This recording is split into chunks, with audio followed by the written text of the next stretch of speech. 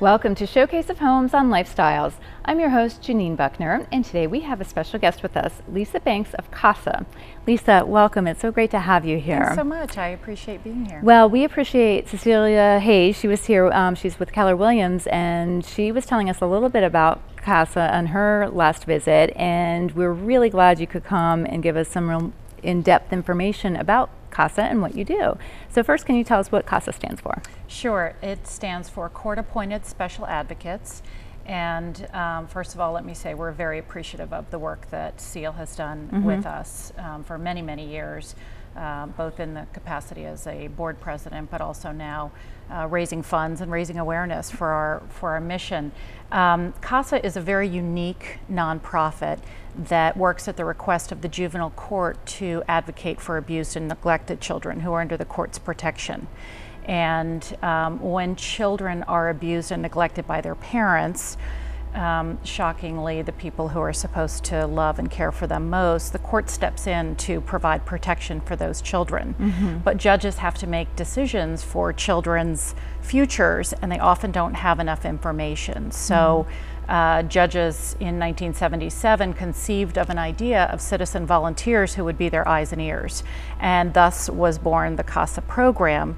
It's a national organization, and any juvenile jurisdiction can have a CASA program. So what we do is we recruit and train citizen volunteers, people like you and me, to be those eyes and ears of the judges, to get to know children and know all of their circumstances so that we can identify their needs and tell the judges what is in the child's best interest, and the judges can make good decisions. Wow, that's a really, really important service, and I'm sure it's somewhat complicated. There's a lot of different variables, and like you said, a lot of times, you know, if this is happening and it's the parents that are the source of the problem, how do the kids get the help they need? I mean, what are kind of the steps in this process? Yeah. A lot of the cases are referred to Child Protective Services by schools or doctors, people who see children and might know that they're being abused and neglected. And once the Department of Family Services determines that abuse and neglect is occurring, they bring the case to court. And once the court determines that abuse has occurred, they refer the case to us, and we assign a CASA volunteer, a person who we have screened and trained thoroughly and who we supervise with professional staff.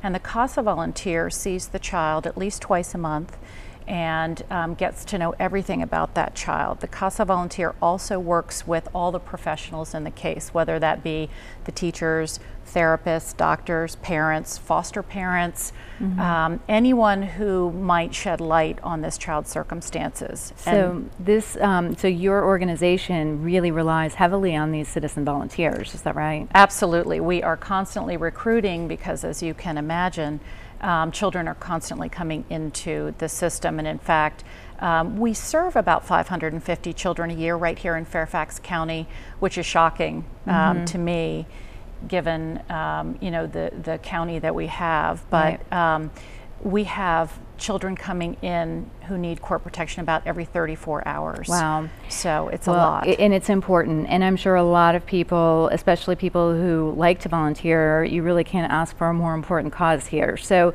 if people are interested, what is the best way for them to reach out and learn more about your organization or get in touch with you? The best way to get information is to go to our website, which is fairfaxcasa.org. You can also call our office, which is 703-273-3526. And I just want to mention that not only do we need volunteers, but we also need funds, because we are not funded by the government. We're a private, you know, a public charity, and so we raise our own money, and that is, you know, always a real challenge for nonprofits in this area, and that's why we're grateful to SEAL. Right, we really appreciate Cecilia Hayes and her bringing you here and raising more awareness. And if people would like to get in touch with Cecilia, her number is 703-636-7300, and she's with Keller Williams, and we really appreciate her bringing this opportunity for you to come here, and we really appreciate your time as well. So thank you very much, and we wish you all the best. Thanks so much.